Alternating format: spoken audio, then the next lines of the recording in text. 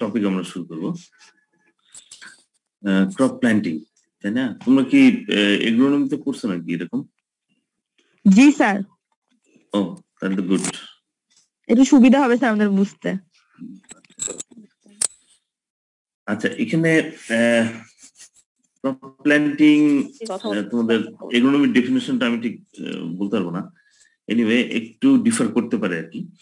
যেমন আমরা এখানে বলবো যে crop planting operation refers to the placing of seeds or tubers, তাই না? মানে এটা হচ্ছে যে placing of seeds and tubers, তাই না? টিউবার কোনটা? আলু স্যার। হ্যাঁ, টিউবার জাতীয় ক্রপ, তাই না? আচ্ছা, তো এই আমরা এটাকে বলবো যে এই যে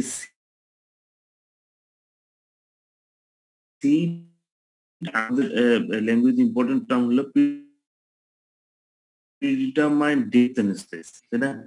তার মানে depending on the type of the crops, তাই না? এটার হলো ডেপথ অফ প্ল্যান্টিংটা ডিফারেন্ট।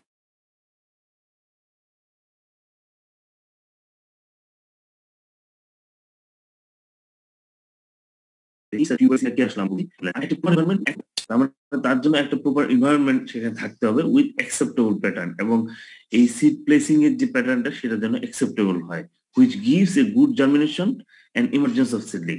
এবং যেটা হলো কি যে গুড জার্মিনেশনের জন্য একটা এনভায়রনমেন্ট তৈরি করবে এন্ড ইমার্জেন্স অফ সিডলিং, এবং সিডলিং এর যে ইমার্জেন্সটা সেটা হবে আর কি। ইমার্জেন্স বাংলা কি? এটা হলো যে চারা গজানো, যেটা হ্যাঁ আবির্ভূত হওয়া আর কি। মানে চারা যেটা আমরা বলি যে চারা বড় হওয়ার, যেটা আর কি, ঠিক ঠিক, তাই না? আচ্ছা, তো এখানে আমরা planting of seeds of tubers, যেটা হলো একটা প্রিডিটারমাইন্ড ডেপথ থাকবে এট এ প্রপার এনভায়রনমেন্ট, তাই না? এবং এই এনভায়রনমেন্ট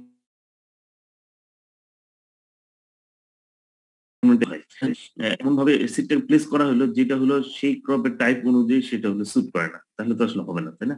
ওই জন্য আমরা যেভাবেই হোক এটার জন্য একটা অ্যাকসেপ্টেবল প্যাটার্ন হয়, যার কারণে হচ্ছে আলটিমেট গোল যেটা এই ক্রপ প্ল্যান্টিং এর, সেটা হলো কি good placing and emergence of seedling. এখন এই সিডিং অর সোয়িং আমরা বলতে পারি is an art of placing seeds in the soil.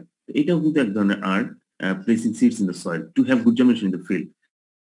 Ultimate আমাদের এটা হলো মেইন উদ্দেশ্য যে তার জন্য জার্মিনেশনটা যেন প্রপার হয় আর কি। যদি পারফেক্ট সিডিং হয় তাহলে পারফেক্ট সিডিং হলে কি হবে, correct amount of seed per unit area. তার মানে এই যে আমরা ক্রপ প্ল্যান্টিং এর কথা অথবা সিডিং এর কথা বলতেছি, তাহলে এটা হলো কি পার ইউনিট এরিয়া, একটা নির্দিষ্ট এরিয়াতে একটা নির্দিষ্ট পরিমাণ সিড প্রয়োজন হবে, তাই না? Correct depth at which seed is placed in the soil, তার মানে কারেক্ট ডেপথে সিডটাকে প্লেস করা সম্ভব হবে। আর হলো correct spacing between rho to rho and plant to plant, তাই না? তাহলে এটা হলো কি একটা কারেক্ট স্পেসিং পাওয়া যাবে রো টু রো আর হচ্ছে প্ল্যান্ট টু প্ল্যান্ট ডিস্টেন্স। এটাকে আমরা বলতেছি একটা art of placing seeds in the soil, যেটা হলো গুড জার্মিনেশন ফিল্ডে গুড জার্মিনেশনের একটা এনভায়রনমেন্ট ক্রিয়েট করবে।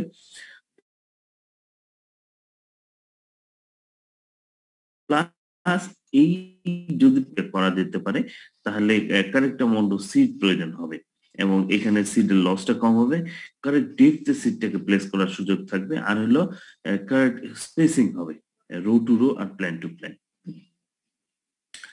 তোমরা এটা হয়তো জানো যে ক্রপ প্ল্যান্টিং এর ডিফারেন্ট মেথডস আসলে আছে, তাই না? যেমন এটা হলো একটা ব্রডকাস্টিং।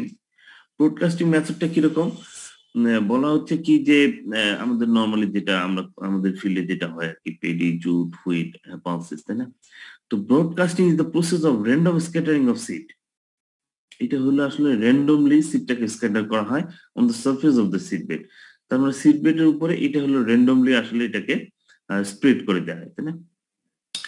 তো এইটা করা যেতে পারে, ম্যানুয়ালি হতে পারে, আবার হলো মেকানিক্যালও হতে পারে, ঠিক আছে? তো ম্যানুয়ালি কিভাবে হয়?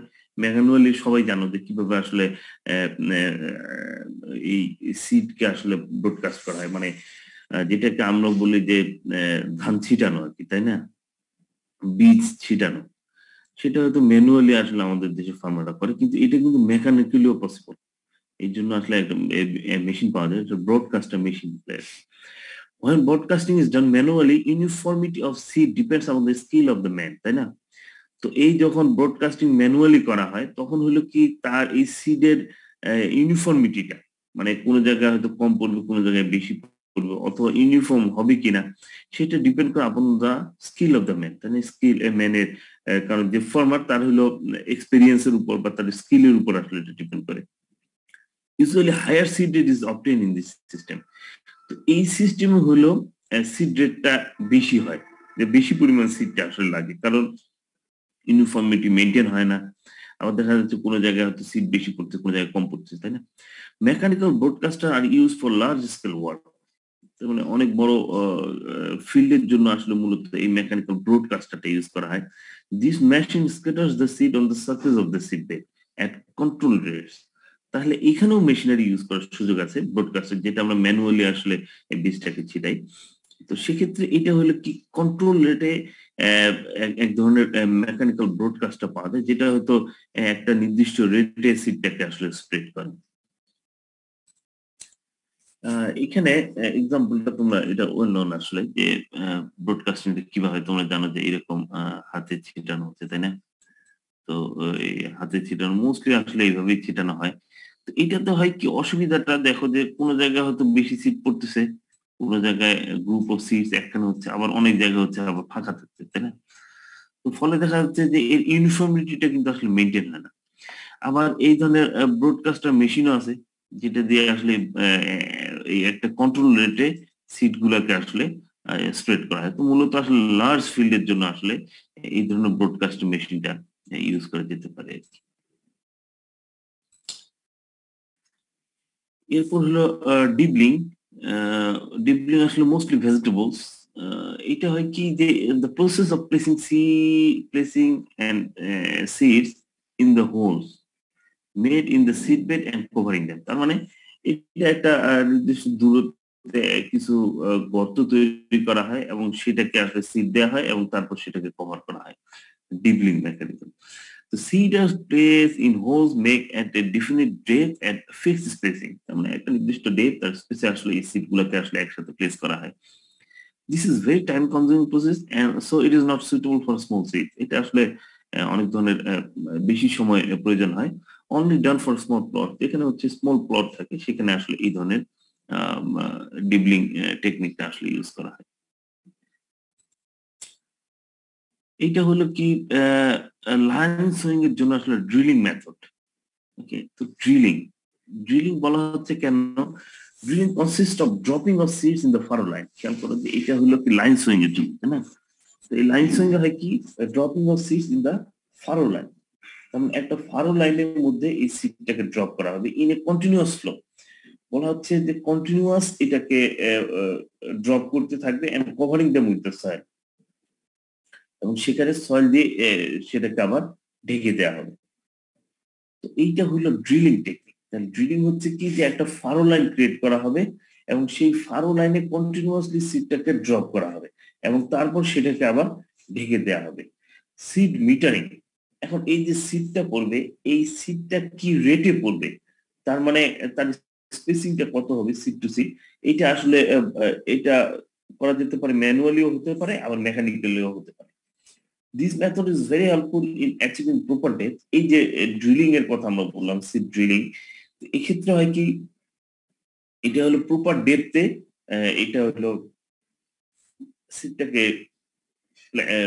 প্লেস করতে পারবে, proper spacing and proper amount of seed two B soon in the field. তার মানে প্রপার ডেপথ, প্রপার স্পেসিং আর হলো proper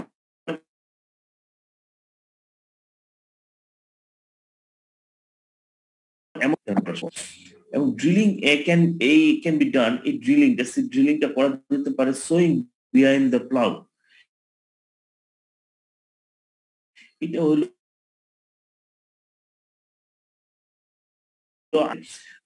bullock drone seed drill. দেখা যাচ্ছে যে বুলক ড্রোন সিড ড্রিলও হতে পারে, ট্রাক্টর ড্রোন সিড ড্রিল আর পাওয়ার টিলার ড্রোনও হতে পারে। ঠিক আছে।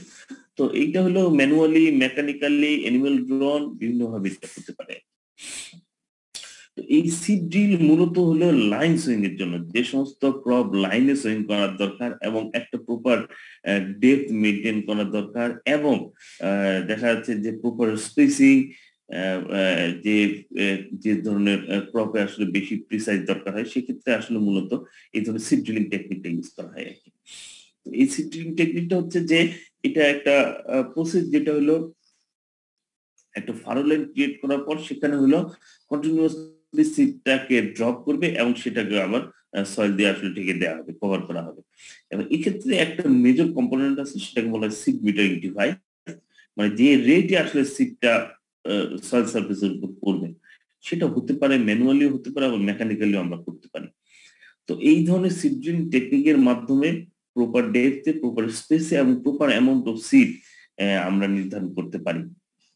এবং যেটা আসলে ক্লাউড ড্রোন হতে পারে, এবং যেখানে হলো মানুষ ম্যানুয়ালি অথবা ম্যানুয়ালি হচ্ছে এই সিটটাকে ড্রপ করতে পারে। আবার হচ্ছে বুলক ড্রোন সিট ড্রিলও হতে পারে, ট্রাক্টর ও পাওয়ার টিলার ড্রোন সিট ড্রিলও হতে পারে।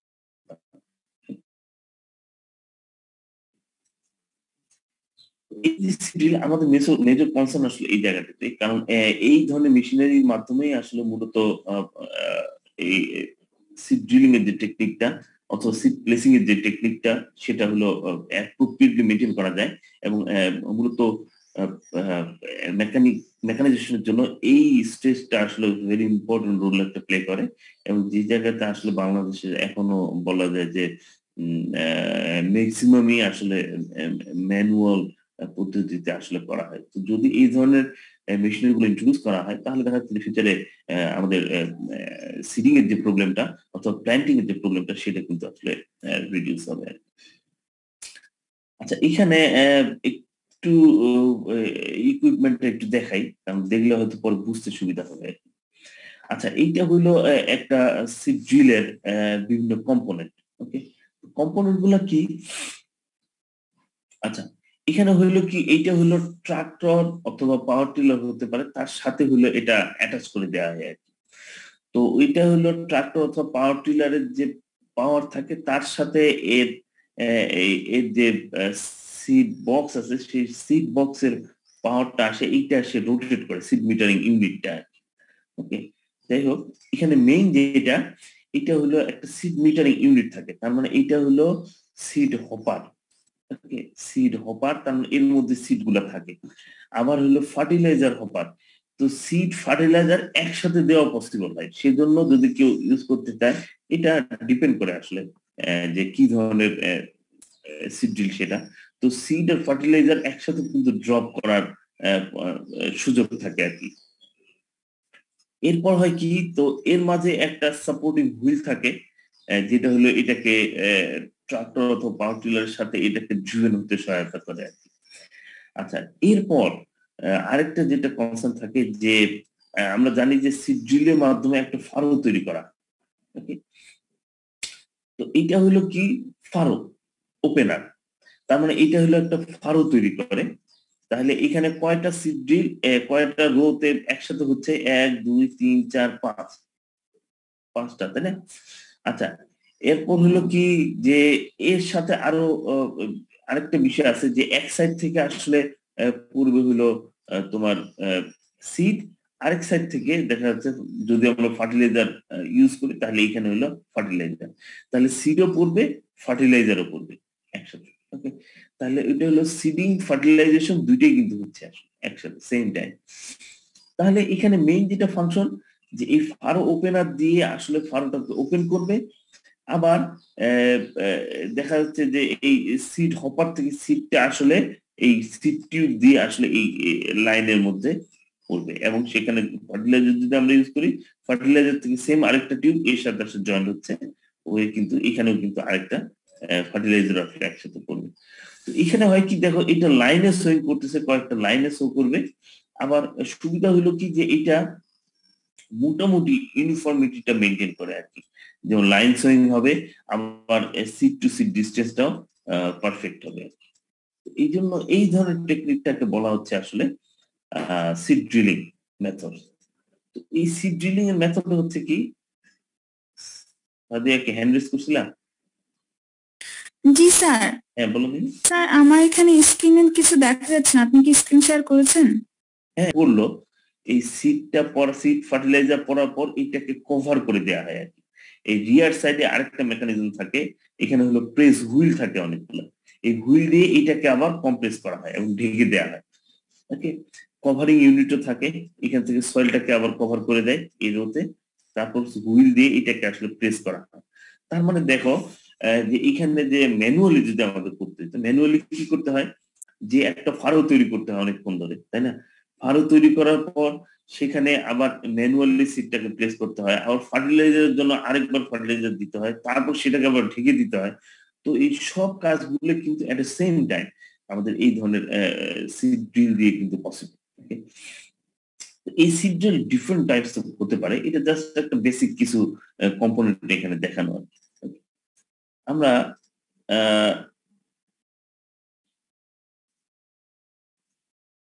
সিড ড্রিলের ছোট্ট একটা সিড ড্রিলের আমরা ডিফারেন্ট পার্ট আমরা দেখবো আর কি, এটা জাস্ট একটু দেখানোর জন্য, বোঝানোর জন্য, যেন পরে বুঝতে পারো। আচ্ছা, এরপর আমরা আরেকটা প্যাটার্ন দেখবো, এটা হলো হিল ড্রপিং। তুমি জানো যে হিল ড্রপিং কি? বলা হচ্ছে যে এখানে seeds R dropped at equal intervals in রোজ। এখানে হলো বেশ কয়েকটা সিড, বেশ কিছু সিড একসাথে ইকুয়াল ইন্টারভালে আসলে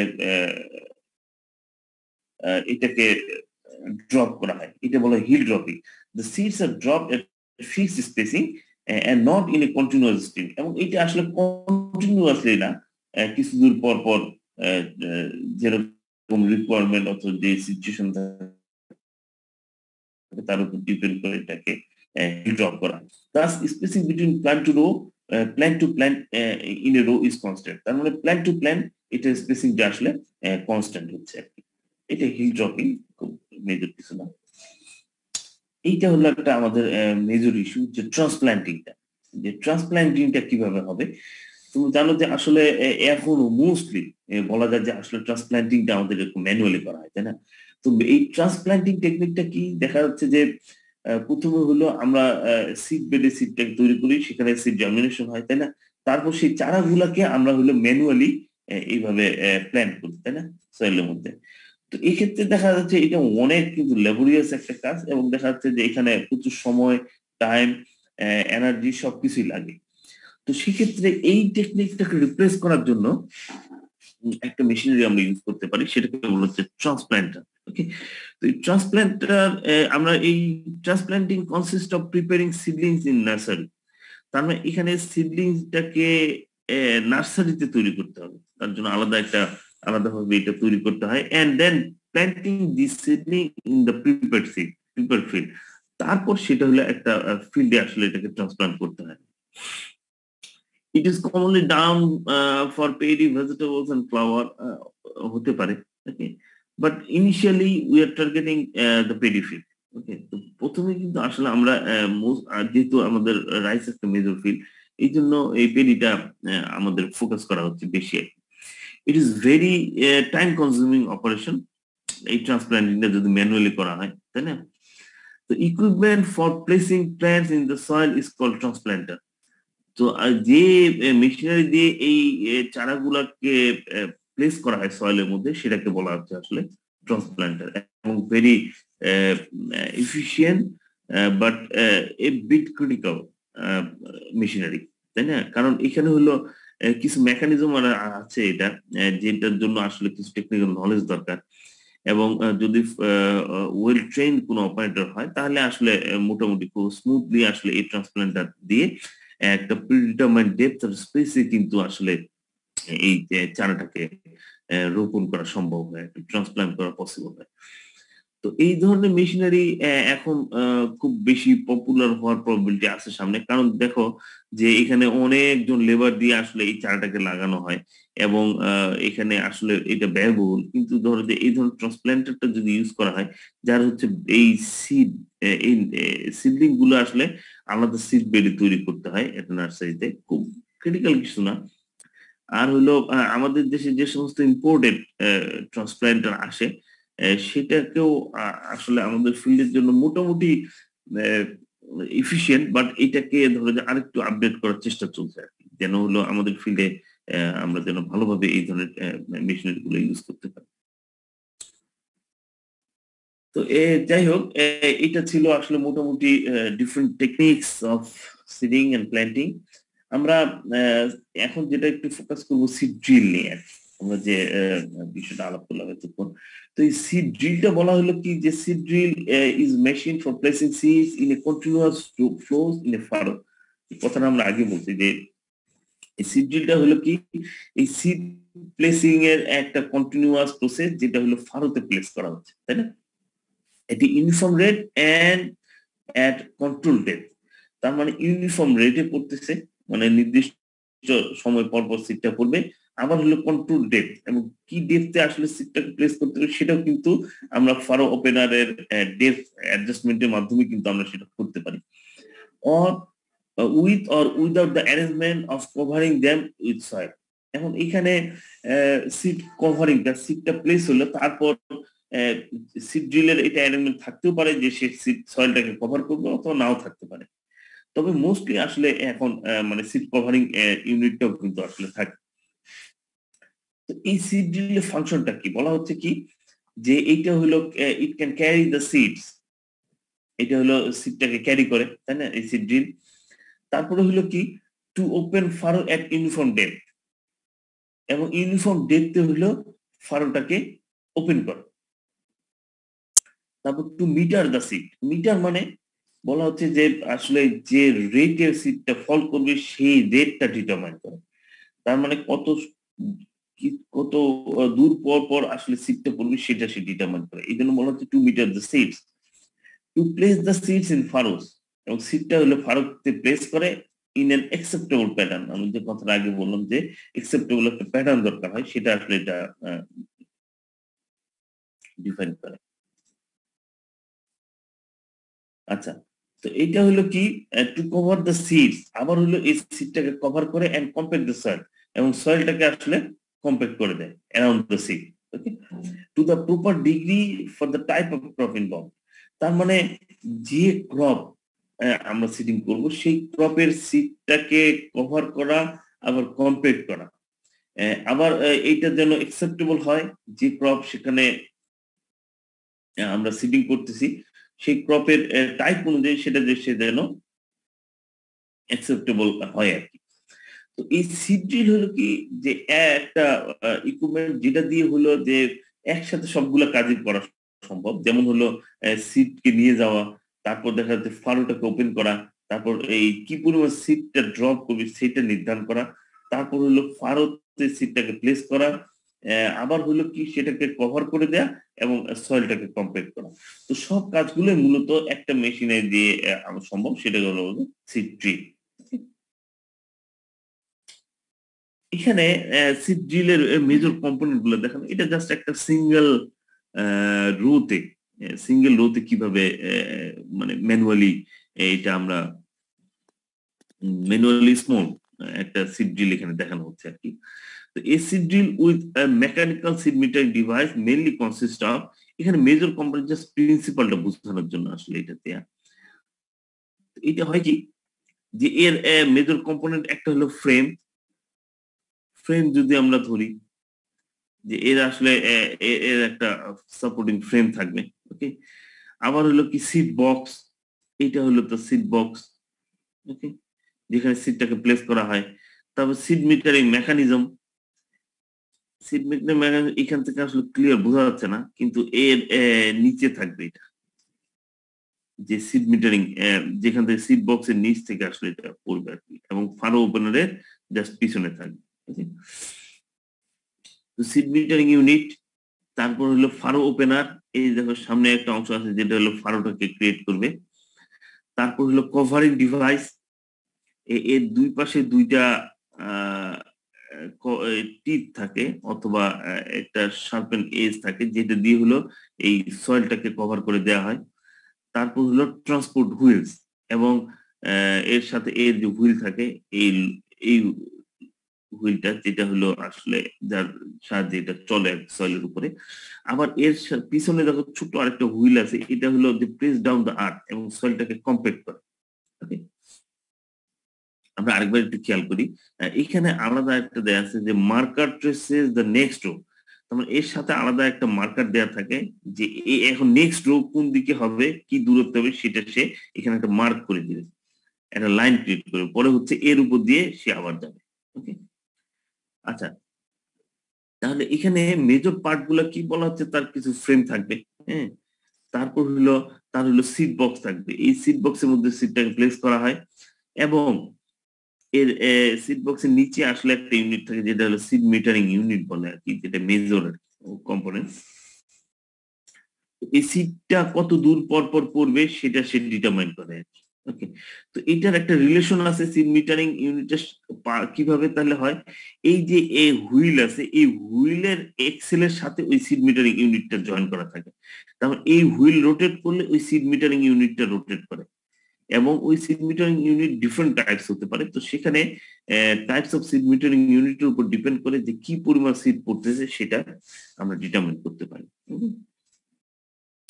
আচ্ছা, এরপর হলো ফারো ওপেনার, যেটা দিয়ে ফারোটাকে ওপেন করা হচ্ছে, তারপর হলো সিটটা ফল করতেছে, এর পিছনে আবার এটাকে কভার করে দেওয়ার জন্য দুই সাইড থেকে মাটিটাকে সরাই নিয়ে আসা হয় এবং সিটের উপরে পড়ে, তারপর এর নিচে পিছনে আসলে আরেকটা হুইল থাকে যেটা হলো সয়েলটাকে কম্প্যাক্ট করে।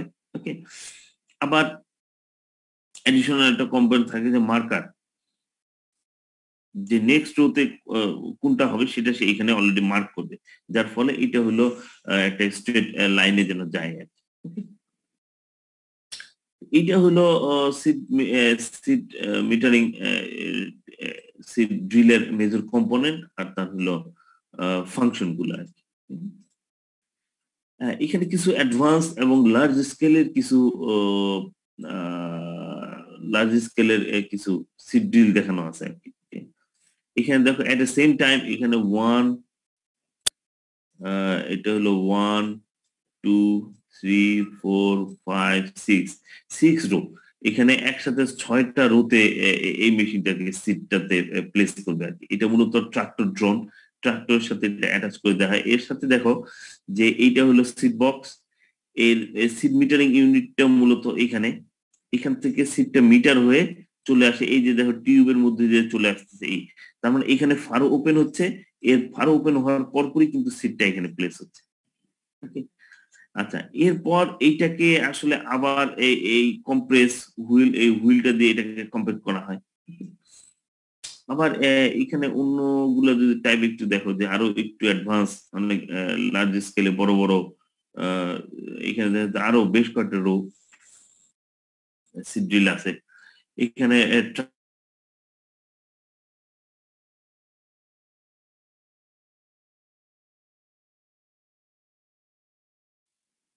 শোনা যাচ্ছে না।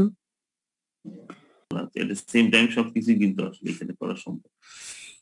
এটা আরেকটা যে এইটা হলো ফারো ওপেনার, এটা সিট স্যার, বক্স। এর আগের মেশিনটা যদি আরেকবার বলতেন স্যার, তখন শোনা যায়নি স্যার। কোনটা কোনটা?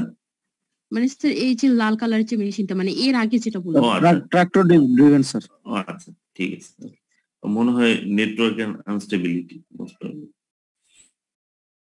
আচ্ছা, এটা হলো কি যে এখানে জাস্ট এক্সাম্পলটা দেয়া যে কিভাবে ট্রাক্টরের সাথে এটা অ্যাটাচ করা যায় না। দেখো যে ট্রাক্টর রিয়ার সাইডে এটাকে অ্যাটাচ করে দেওয়া হয়, এবং এখানে আমরা যেটা বলছিলাম যে এই রেড যেটা, এটা যে সিড, এটাতে হলো ফার্টিলাইজার। ওকে, সিড ফার্টিলাইজার একসাথে ড্রপ করা পসিবল হয়। এর সাথে বিভিন্ন টিউব থাকে, টিউবে এই এই জায়গাতে আসলে সিড মিটারিং ইউনিটটা থাকে, সিড মিটারিং ইউনিট থেকে আসলে সিডটা ফল করে, এবং আলটিমেটলি এর পিছনে দেখো অনেকগুলো হুইল থাকে, হুইল দিয়ে এটাকে আবার কম্প্রেসও করা হচ্ছে। তো এই ধরনের ট্রাক্টর ড্রোন, এটা হলো সিড ড্রিল, এর একটা এক্সাম্পল। এখানেও দেখো যে এইটা একটা সিড হোপার, এর সামনে হলো সিড ভারো ওপেনার, এই সিড হপার থেকে মূলত এই সিডটা ফল করে এখানে, আবার এর এই হুইলটা দিয়ে এটা পরে আবার কম্প্রেস করে। ওকে, তো জাস্ট এটা হলো depending on the types of the crop, আর হলো রো, কয়টা রোতে হচ্ছে আমরা এটাকে সিডিং করব, সেটা আসলে এখান থেকে এই ধরনের মেশিনারি দিয়ে আসলে আমরা লার্জ স্কেলে সিডিংটা আসলে আমরা করতে পারি। তো এটা যেটা অ্যাডভান্টেজটা যে এটা আসলে এট দ্য সেম টাইম আমরা এটা ফারো ওপেন থেকে শুরু করে seed placement, fertiliser application, covering সব কাজগুলোই কিন্তু একসাথে করা সম্ভব হয়।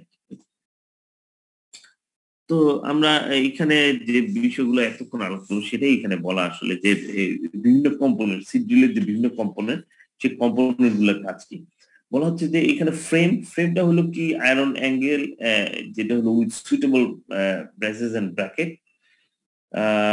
এইটা বলা যায় যে স্ট্রং হয় যেন সে সব ধরনের লোড আসলে ক্যাপেবল হয়, যেন বিভিন্ন ধরনের লোড যে আসে আর কি। ধরেন সিডিং এর সময় দেখা যাচ্ছে যে অনেক সময় হার্ড সয়েল থাকে, অনেক সময় দেখা যাচ্ছে স্টোন থাকে, সেটা যেন সে আউট মেশিনটাকে ব্যালেন্স করার জন্য এই ফ্রেমটা ইউজ করা হয়।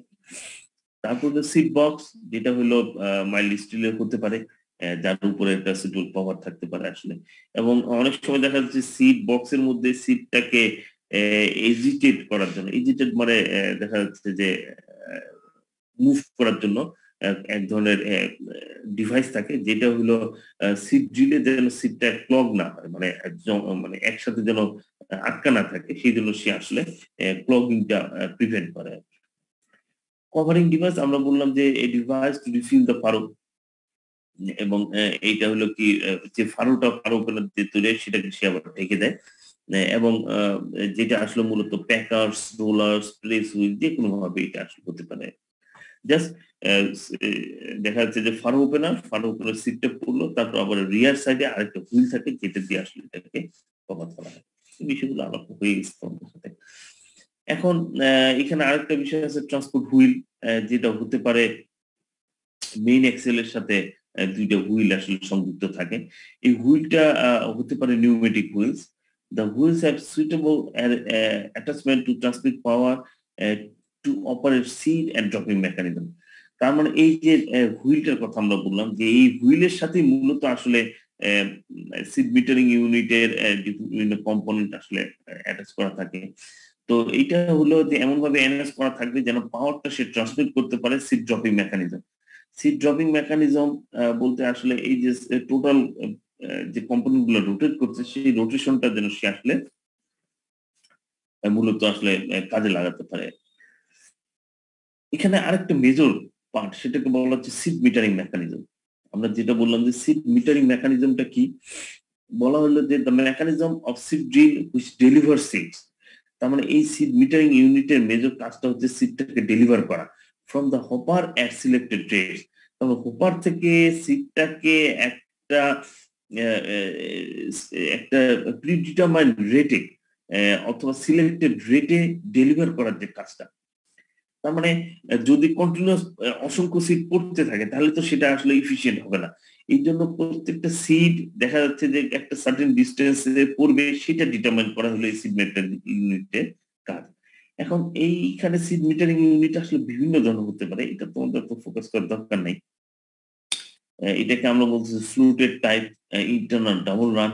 এইটা জাস্ট একটা কাপ ফিট মেকানিজম, যেটা হলো কি যে এটা একটা ডিস্ক টাইপ থাকবে, এই ডিস্কের মধ্যে এই সিট গুলো থাকবে এবং এই ডিস্কটা রোটেট করবে এবং একটা দূরত্ব পর পর আসলে এখান থেকে সিটটা ফল করবে আর কি, ডেলিভারি টিউব দিয়ে ফল করবে। এই সিটটা রোটেট করবে এবং এক জায়গায় কিছু দূরত্ব পর পর যায় এই সিটটা ফল করবে আর কি। ওকে, তো এইটা হলো seed metering or seed dropping এর একটা টেকনিক আর কি। বিভিন্ন টাইপ এটা হতে পারে।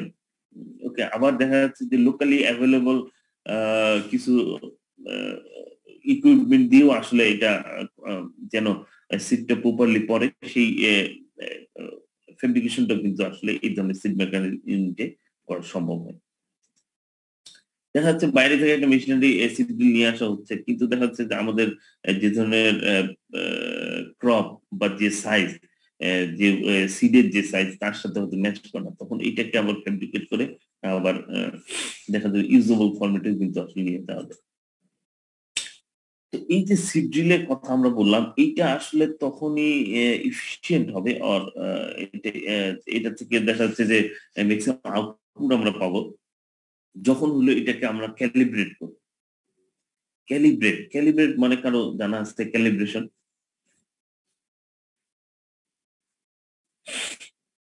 ক্যালিব্রেশন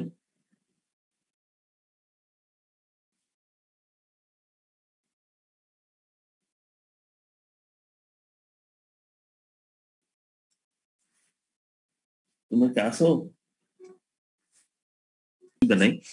সিড ক্যালিব্রেশনটা হলো কি যে the calibration of seed refers, আচ্ছা এখন ধরো যে তোমার একটা সিড ড্রিল ইউজ করতে হবে, সিড ড্রিলের মধ্যে তুমি সিডিং করবা, কিন্তু দেখা যাচ্ছে তোমার 1 হেক্টর জমি আছে বা 5 হেক্টর জমি আছে অথবা 10 হেক্টর জমি আছে। তো তোমাকে তো এখন জানতে হবে এই 10 হেক্টর বা 5 হেক্টর জমির জন্য কি পরিমাণ সিড দরকার, ঠিক আছে? এই এই অ্যামাউন্টটা জানার যে টেকনিক সেটাকে বলা হচ্ছে আসলে ক্যালিব্রেশন। এখন এটা জানার জন্য তো তোমার দেখা যাচ্ছে 1 হেক্টর জমিতে তোমার এই ক্যালিব্রেশন করে জানার দরকার নেই। এটা হলো ল্যাবে ডিটারমিনেশন একটা টেকনিক, বা ধরো যে সিড ড্রিলটা অপারেশনের পূর্বেই এটাকে আমরা টেস্ট করতে পারি ফিল্ডের মধ্যে, ইনিশিয়াল টেস্ট, সেটাই কি আসলে বলা হচ্ছে ক্যালিব্রেশন, যার মাধ্যমে একটা আহ, আহ, একটা জমিতে কি পরিমাণ সিড লাগবে সেটা ডিটারমাইন করা যায়। এটা বলা হচ্ছে the calibration of seeds refer to the test of adjustment. এখানে বলা হচ্ছে টেস্ট অফ অ্যাডজাস্টমেন্ট, তার মানে তুমি টেস্ট করবা, দেখা যাবে যে সেখানে যদি কম বেশি হয় সেটাকে আবার অ্যাডজাস্ট করতে হবে two metre the recommended seed rate. তার মানে এই সিড রেটের যে রিকমেন্ডেশন, ধরো যে পেডির জন্য একরকম, হুইটের জন্য একরকম, পালসের জন্য একরকম, তাই না? তো এই যে রিকমেন্ডেড যে সিড রেট, তার মানে কি পরিমাণ সিডটা ফল করবে একটা সার্টেন ডিস্টেন্সে, সেইটা ঠিক করার যে technique for ensuring proper outlet of seeds two B planted. তার মানে আলটিমেটলি এটা হয় কি যে সিডের যে প্রপার আউটলেট হয়, যেন সিডটা প্রপার ভাবে ড্রপ হয় এবং সেটা হলো যেন ভালোভাবে প্ল্যান করা যায়। তো এইটা হলো আসলে আলটিমেট গোল। তো এই ক্যালিব্রেশনটা হলো কি একটা টেস্ট, এবং যার মাধ্যমে অ্যাডজাস্ট করা পসিবল হয় two metre the recommended seed rate. তার মানে যে সিড রেটটা ডিটারমাইন করা হচ্ছে, তো সেই সিড রেট অনুযায়ী যেন সিডটা আসলে ফল করে সেটা এনশিওর করার জন্য যে টেকনিক, সেটাকে বলা হচ্ছে আসলে ক্যালিব্রেশন অফ সিড। এই ক্যালিব্রেশন উদ্দেশ্যটা কি বলা হচ্ছে, the calibration of seed provide the desired plant population. তো যদি দেখা যাচ্ছে যে অনেক সময় আমরা দেখি যে একটা সিড পর পর পরে একটা ডিস্টেন্স, কিন্তু মাঝখানে দেখা যাচ্ছে 2-3টা আবার পরে না। তো এই জন্য এটাকে বলা হয় যে এটা কিন্তু আবার মিসিং হয়, মিসিং সিডলিং, তাই না? তো এটা যেন না হয় এই জন্যই আসলে ক্যালিব্রেশনটা করা হয়। এবং যেটা হলো কি যে যদি প্রপার ক্যালিব্রেশন হয় তাহলে দেখা যায় এটা হলো ডিজার্ট প্ল্যান্ট পপুলেশন, একটা প্ল্যান্ট পপুলেশন পারফেক্ট হয়। ওকে, if the calibration is done, the operative personnel can plant the seed for whole day without any problem. তার মানে যদি ক্যালিব্রেশনটা শুরুতে করে নেওয়া হয় তাহলে যে কোনো একজন অপারেটর তার একটা আইডিয়া থাকবে যে কি পরিমাণে এই সিড লাগবে এই জমিতে, এবং সে কোনো প্রবলেম ছাড়াই কিন্তু সে আসলে এই সিডিংটা করতে পারবে। ফর স্যাটিসফ্যাক্টরি এভারেজ ইমার্জেন্স, এই যে আমরা সিডলিং এর যে ইমার্জেন্সটার কথা বললাম, এইটার দেখা যাচ্ছে যে এটার একটা স্যাটিসফ্যাক্টরি লেভেলে আসলে আসে এই যদি প্রপার সিড ক্যালিব্রেশন করা হয়। এখন এটার একটা টেকনিক জাস্ট দেখা যাচ্ছে একটা এক্সাম্পল সহকারে আসলে একটা আমরা টেকনিকটা দেখি। এটা হয় কি যে বলা হচ্ছে যে প্রথমে আমরা যেটা করতে পারি যে measure the circumference of the drive wheel. তার মানে আমরা যে সিড ড্রিলের যে ড্রাইভ হুইল থাকে সেই ড্রাইভ হুইলের সার্কামফারেন্সটা আমরা মাপ, তাই না? তারপর হলো কি the with of the seed drill, সিডের seed ড্রিলের উইথটা আমরা মাপবো। তারপর হলো কি determine the number of regulations of the ground wheel of the seed drill to cover the length of strip এল। এখন আমরা ধরে নিলাম যে সাপোজ ধরে নিলাম একটা নির্দিষ্ট দূরত্ব পৌঁছাইতে এই গ্রাউন্ড হুইলের কয়বার সময় লাগছে। ধরে নিলাম যে একটা এল ডিস্টেন্স আর তার রেগুলেশন লাগতেছে এন। আচ্ছা, তারপর হলো কি যে এই cloth of polythene should provide below the seed tube, এবং এইটা যে ঘুরতেছে, ঘোরার পর যে সিড একটা পলিথিন অথবা হচ্ছে একটা ক্লথ আমরা এই সিড ড্রিলের নিচে দিব আর যে কি পরিমাণ সিডটা ফল করতেছে। তাহলে প্রথমে আমরা কি করব যে ড্রাইভ হুইলের আমরা সার্কামফারেন্সটা মাপবো, পরিধিটা মাপবো। তার মানে এটা মাপার উদ্দেশ্যটা কি যে একবার রেগুলেশন হইলে একবার ঘুরলে সে কি পরিমাণ ডিস্টেন্স অতিক্রম করছে, তাই না? আচ্ছা, তারপর হলো তার উইথটা আমরা মাপবো, যে সে কি পরিমাণ উইডটা কভার করছে। যদি 2টা সিডি রো হয় অথবা 3টা 5টা যাই হোক, তাহলে তার টোটাল উইডটা আমরা ক্যালকুলেট করতে পারবো। আর ধরে নিলাম যে 100 মিটার, তাহলে 100 মিটার যাওয়ার জন্য তার কয়বার রেভলিউশন হচ্ছে সেটা আমরা মাপবো। ওকে, এখন এই এই এরপরে হলো সিড টিউবের নিচে একটা পলিথিন অথবা ক্লথ আমরা দিব, যার মধ্যে আসলে এই সিডটা পড়বে। তাহলে এই যে এল ডিস্টেন্স অতিক্রম করতে কয়বার রেভলিউশন হচ্ছে এবং কি পরিমাণ সিড জমা হচ্ছে সেটা কিন্তু আমরা জানতে পারবো। তার হুইল শুড রোটেট নরমালি, এবং হুইলটা যেন আসলে নরমালি রোটেট হয়, মানে ফিল্ডে যেভাবে অপারেশন হচ্ছে সেভাবে যেন আসলে অপারেশন হয়। এবং ধরে নিলাম যে 50 বার এটা রোটেট করলো, 50 বার যদি রোটেট করে, falling of seeds per turn, তাহলে হলো কি প্রত্যেকটা টার্নে কি পরিমাণ সিড পড়তেছে, ধরে নিলাম যে এক্স ডিভাইডেড বাই 50, এটা হলো কেজি পার টার্ন। তারপর প্রত্যেকটা টার্নে হলো এক্স কেজি করে আসলে ফল করতেছে। এখন যদি আমি সিড কেজি পার হেক্টরে নিতে চাই, তাহলে কি আমরা জানি মিটার স্কয়ার, যে 1 হেক্টর 10,000 মিটার স্কয়ার, তাই না? আর হলো x by 50 into divided by হলো পাই ডিডব্লিউ, তার মানে তার সার্কামফারেন্সটা দিয়ে যদি আমরা ডিভাইড করি, তাহলে কিন্তু তার সিড রেটটা আমরা পাবো। এটা হলো দেখো যে ইউনিটটা হলো কেজি পার হেক্টরে কিন্তু আসবে। কেজি পার হেক্টরে কিভাবে আসবে, এখানে খেয়াল করো, এইটা হলো মিটার স্কয়ার, তাই না? আর এখানে পাই ডিডব্লিউ, এটাও কিন্তু মিটার স্কয়ার, আর এইটা হলো কেজি, তাই না? আর এইটা হলো নিচে যদি আমরা এখানে 1 হেক্টর দিই, তাই না? 1 হেক্টর দিলে তাহলে কেজি পার হেক্টর, বাকি সব কেটে যাচ্ছে, তাহলে কেজি পার হেক্টর কিন্তু থাকছে। এইটা হলো জাস্ট একটা ডিটারমিনেশন টেকনিক। এখানে মানে টেকনিকটা হলো কি যে, ধরো প্রথমে আমরা পাই, আমরা সার্কামফারেন্সটা মাপবো, মানে আগে ডায়ামিটারটা মাপলেই কিন্তু আমার সার্কামফারেন্সটা আমি কুইলে পাবো। তারপর তো উইডটা আমরা মেজার করব। তারপর যে কোনো একটা লেন্থ, ধরে নিলাম যে 100 মিটার যাচ্ছে, তো 100 মিটার যাওয়ার জন্য তার কয়বার রেভলিউশন হচ্ছে সেটা আমরা ডিটারমিন করবো, তাই না? আচ্ছা, এরপর হলো কি, এর জন্য ধরে নিলাম যে 50 বার রোটেট করলাম, 50 বার রোটেট করার পর দেখা যাচ্ছে যে নির্দিষ্ট পরিমাণ কিছু সিড আমরা পাবো। তো ধরে নিলাম যে সিটটা পাবো সেটা হলো এক্স বাই 50। ওকে, 50টা টার্ন, 50টা টার্নের জন্য কি পরিমাণ সিট আমরা পাচ্ছি।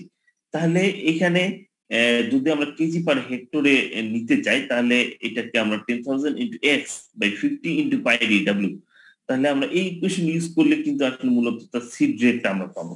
তাহলে আমরা যদি 1 হেক্টর জমিতে কি কত কেজি সিড লাগতেছে, তাহলে আমরা এই ইকুয়েশন থেকে আমরা খুব ইজিলি বের করতে পারবো। জাস্ট ছোট্ট একটা এক্সাম্পল আছে, যে বলা হচ্ছে কি, the following results R obtain while ক্যালিব্রেটিং A seed drill. তার মানে এটা একটা ক্যালিব্রেশনের একটা সিড ড্রিলের ক্যালিব্রেশন পর এই রেজাল্টটা পাওয়া গেছে। Calculate the seed rate per hectare, তাহলে এই সিড রেটটা কিভাবে পাওয়া যাবে সেটা এখান থেকে ডিটারমাইন করতে হবে। কিভাবে বলা হচ্ছে কি, যে নাম্বার অফ ফারোজ 10টা, তার মানে যে সিড ড্রিলটা ইউজ করতেছে সেখানে হলো 10টা ফারো তৈরি হবে, এবং স্পেসিং বিটুইন দ্য ফারোজ 20 সেন্টিমিটার, এবং ফারো টু ফারো ডিস্টেন্স হবে আসলে 20 সেন্টিমিটার।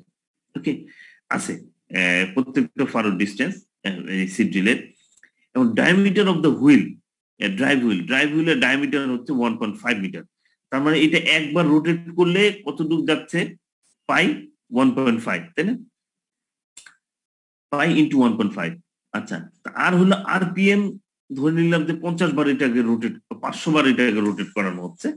500 বার রোটেট করার পর দেখা যাচ্ছে যে তার সিট জমা পড়ছে সিট টিউবের নিচে 20 কেজি।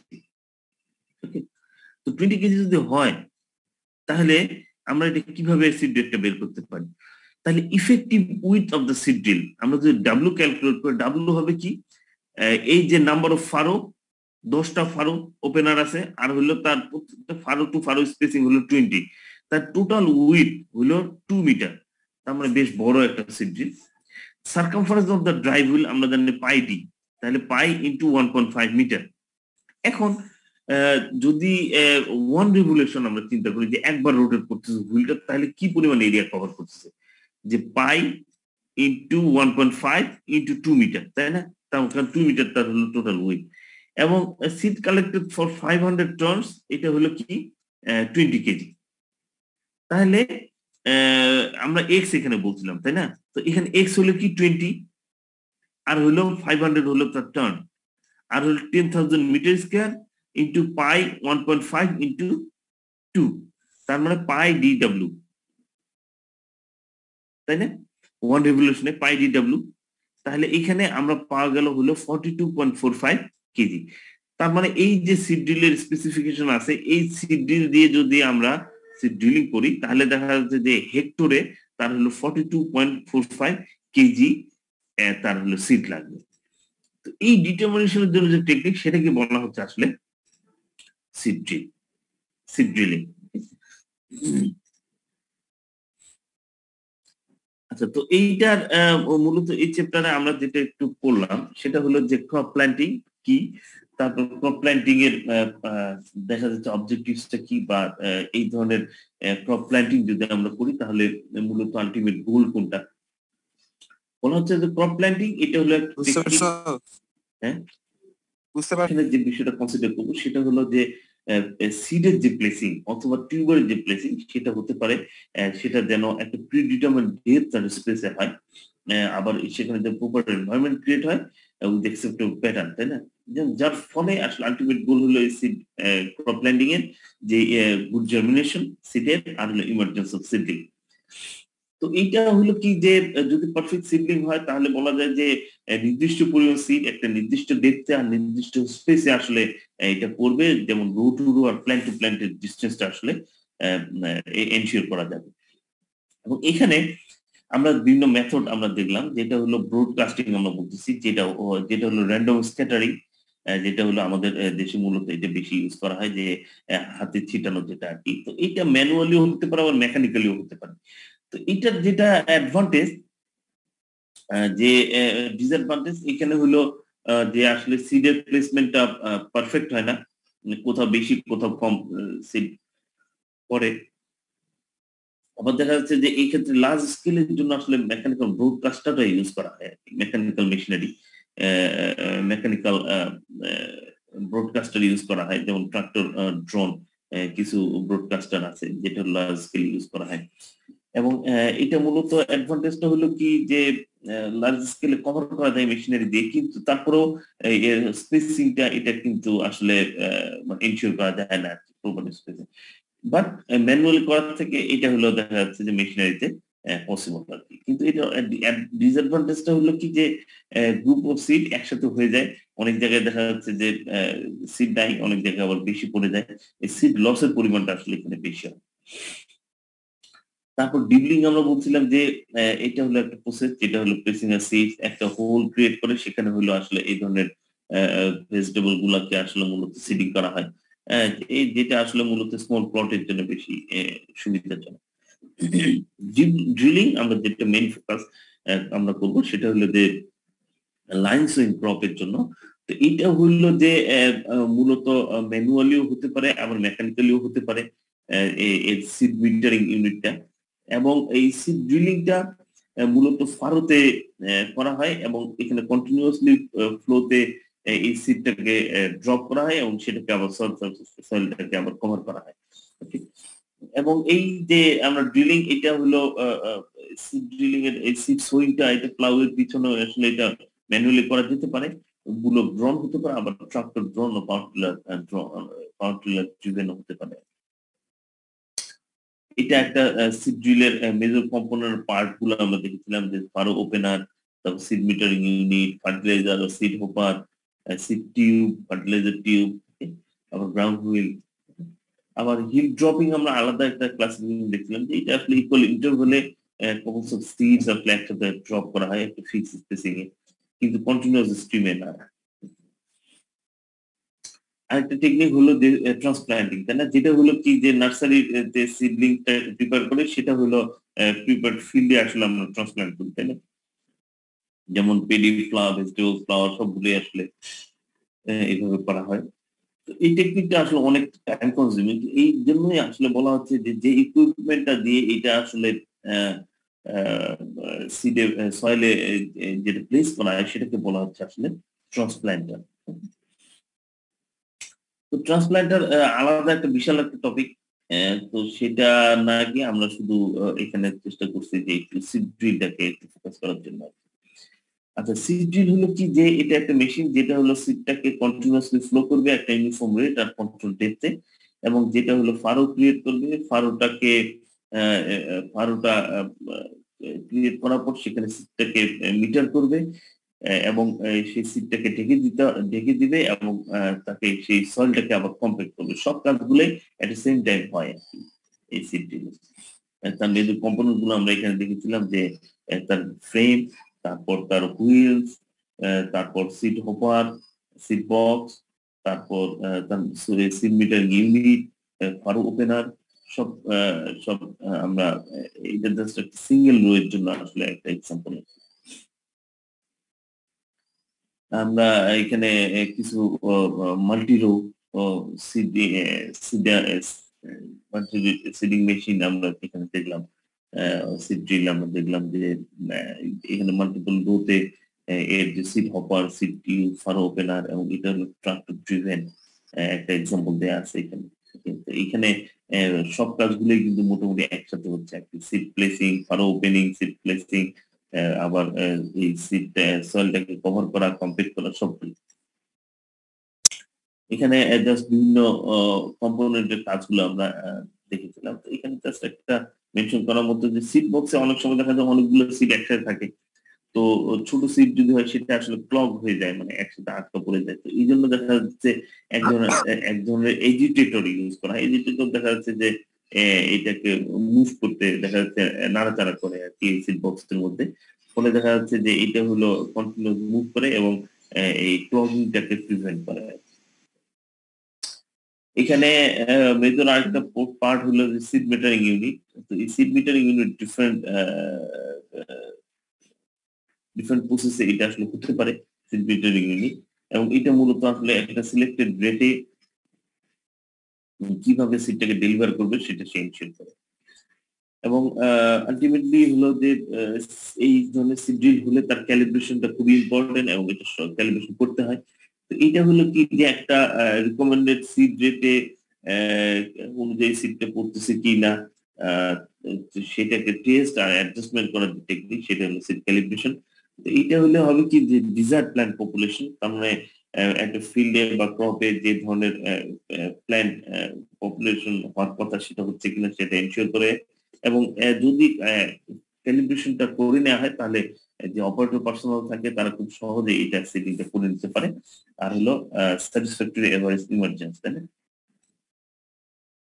এবং আমরা একটা টেকনিক আমরা দেখলাম যে কিভাবে আসলে এটা করা যেতে পারে। প্রথমে হলো আমরা সার্কামফারেন্স, তারপর with, R number of L রেভলিউশনে number of একটা স্ট্রিপ ধরে নিলাম যে কোনো একটা এল, তার জন্য যদি এন নাম্বার এন সংখ্যক রেভলিউশন হয় তাহলে সে কি পরিমাণ রেগুলেট করে সেটা ডিটারমাইন করা। এনিওয়ে এটা থেকেও এখানে আসলে সরাসরি আমরা এটা করতে পারি।